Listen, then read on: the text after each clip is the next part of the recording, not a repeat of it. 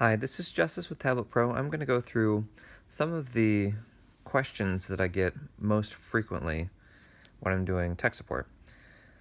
I'm going to start in no particular order. First thing we'll do is we'll go to the Windows Store app. So if you've downloaded Tablet Pro and you're kind of confused and you're not really sure what to do next, you're going to want to go to the web page.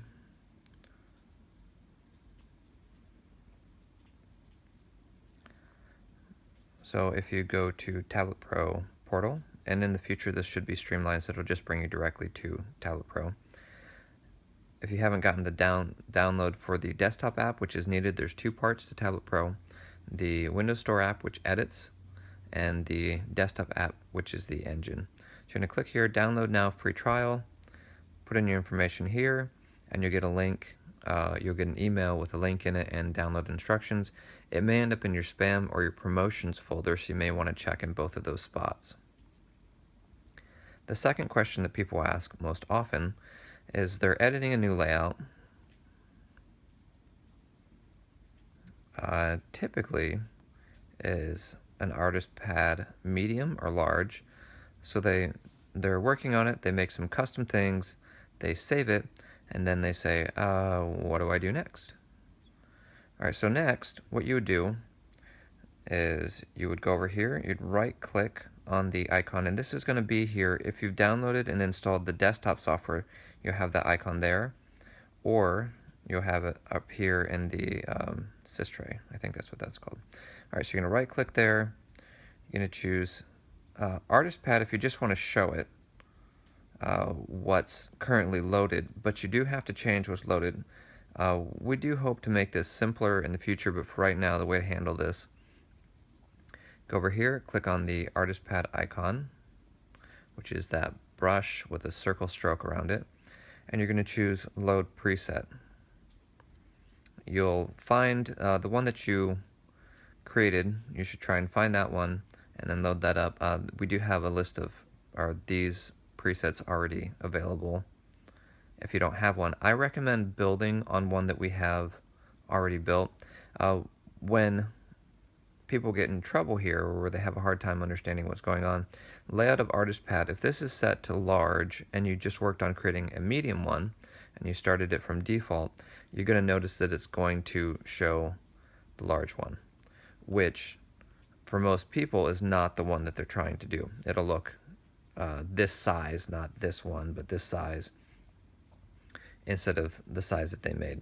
So if you're editing an artist pad and you're not really sure why it's not displaying correctly, the first thing I would recommend trying is looking here in artist pad settings and check to see that the size set to display is the size that you worked at, and make sure that you click apply. Alright, the next question that I get is how do I upgrade? I purchased the app, but I haven't seen it activated. So let's go back to the Windows Store app. You're going to go here to activate, and you select the one that fits your needs best.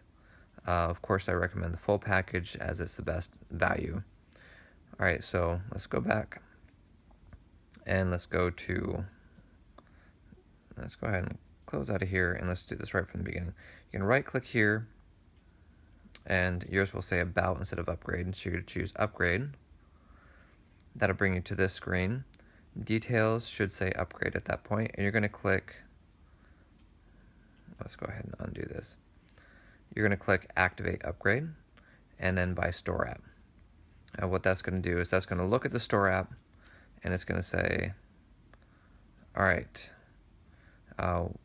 did you purchase it?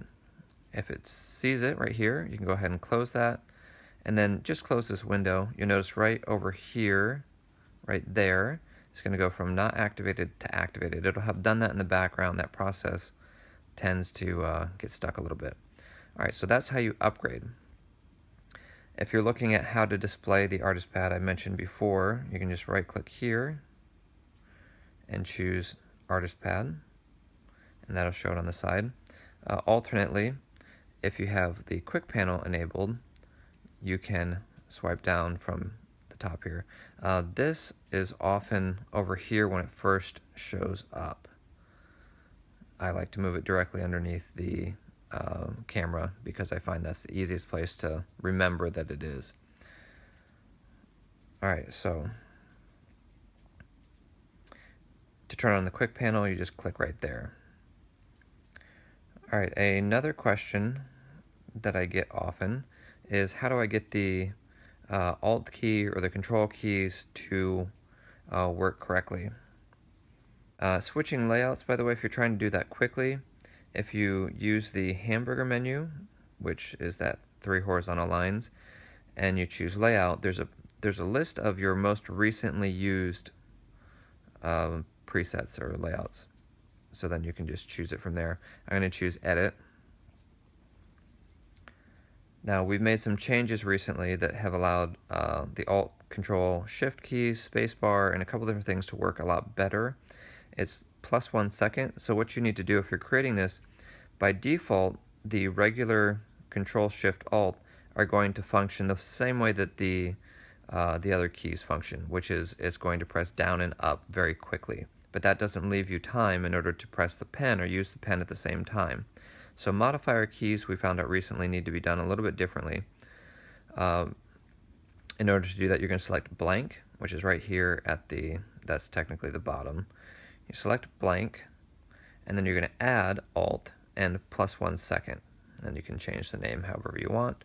When you load that back up, and you need to make sure that you're using the newest version, which is 2.0.40.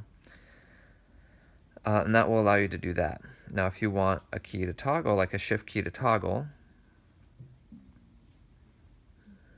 you can go into settings and disable toggle control alt shift. Just make sure that's not connected or not checked. If you are working on trying to get the artist pad to work simultaneously with the pen, if you're using an older version of Windows, not the anniversary update, you're going to want to toggle on the top one for N-Trig tablets like the Surface Pro models after, well, Surface Pro 3 or 4 and Surface Pro 2 or Wacom devices. You're going to check that bottom box. These are not perfect, but they do work on N-Trig and Wacom tablets. If you want to use it just interchangeably, so you pull the pen tip up, you can tap. Most tablets that use a pen and touch will allow you to do that. So you can right click here, choose settings, or you can swipe in from the side and choose settings. You're going to go to devices and go to pen and Windows Ink. So if you're using a insider preview of the anniversary update, you're going to notice that there's a couple different settings here in pen and ink. If you have ignore touch input when I'm using my pen on, then the artist pad won't work at all. Right hand and left hand modes, I keep mine at right hand because I'm right handed. In the past it used to matter and it used to affect how Tablet Pro worked. Certain things would work better on left and other things would work better on right. Now it doesn't seem to matter and it's working very nicely. Alright, the next thing people ask is how do I get my pen button to open artist pads? This one is a little complicated, so bear with me, and this will be the last of the questions in this video. So you're going to choose launch a classic app, and then you're going to choose, what we're going to do is we're going to create a shortcut, and you're going to choose that shortcut. So here, you notice I tap, and I have a preset load. I double tap, and I have a different preset load, and I press and hold, and I switch to the full screen mode. I love this functionality. I've played also with the idea of having it natively switch between programs, and it's fast and funky, and if I'm switching between windows with the docking on the side, it kind of gets messy and spazzy, and I like this interaction. That doesn't mean we're not going to work on that feature in the future, but for now. Alright, so let's see. I've tried to do this a bunch of different ways, and the way that seems to be the fastest and the easiest to understand is opening up Community Assets, that folder that you have available. You're going to go into that folder.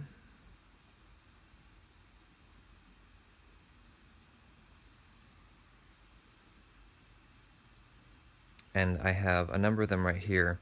You're going to see these shortcuts. These shortcuts can be made and placed on your desktop. So you right click, choose new shortcut, specify the path as the desktop. So you're going to choose desktop, click OK. Next, you name it whatever you want. And then you're going to right click on this, and in properties, you're going to put a string of information into target. Now I have already done that with these right here. So if you look right here, you can see this path. Most of that's hidden because it's a very long path. So in order to show you what that looks like, that entire path is right here. It's quotations around the path to the touchmousepointer.exe, which is the Tablet Pro engine. And there's quotations on both sides, and then there's instructions, and then there's basically an address to the file that we're using in order to open up a specific one. If you don't want to open a specific one, just whatever one has been loaded, that's currently loaded in the background, you can skip this, you can skip that whole piece right there. So you're going to do path to the exe, in quotations, space, /show, that can also be switched to hide if you want something to hide, /artist pad. If you don't want to specify the size, just leave that blank and that's good. You can also specify full screen, artist pad, dash medium, dash small, or dash large, and that will control that functionality. And then is to specify which one opens, you go /layout, and I recommend putting these in the touch mouse pointer file or folder, so that if you're moving it around, it's just easier to keep them all in the same place. And you specify the path here. This does not have to be in quotations, and that will allow you to click on one of these links. So if I double click here, that's going to open the large artist pad. Double click here, it's going to open the medium. It's going to open full screen mode. This will open the Krita, and I have that set to medium. Oops, did something there. All right, and if I double click here, that's going to open my Photoshop one. Very, very useful. I really like these, and I recommend doing it that way. If you don't have access to community assets, it's in that welcome folder, or that welcome email that you got from me, as well as in a lot of the emails that I send out. I'll put a link to it. But that's how you do that. If you guys don't have access to Tablet Pro yet, go to www.tabletpro.net and subscribe, and I'll send you an email with the download link and instructions, as well as the link to the community assets. Be aware that that may show up in your spam folder or in your promotions folder, so if you're having a hard time finding that email, you may try looking in those places. All right, until next time, stay creative.